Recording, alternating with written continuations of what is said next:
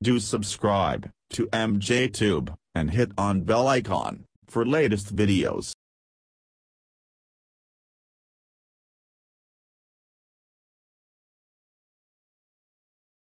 Hey guys, welcome back again. In this video we will learn how to fix Windows 10 error like operation did not complete successfully because the file contains a virus or partially unwanted software. So how to fix this problem?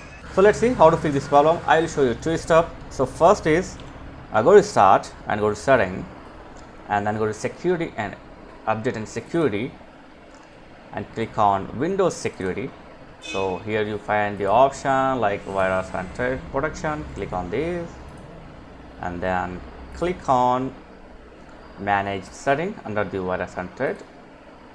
Okay, here you need to turn off this one, turn off this one, yes, turn off this one, click yes, and turn off this one, yes. So after this, close this one and try to run your setup. So this is a powerful method to fix the problem.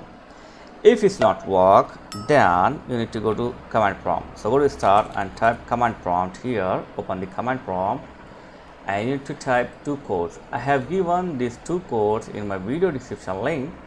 So just you need to type the code. So first code, this one. So type this code and hit enter. And after the complete first code, copy paste the second code and hit enter. Okay, got it?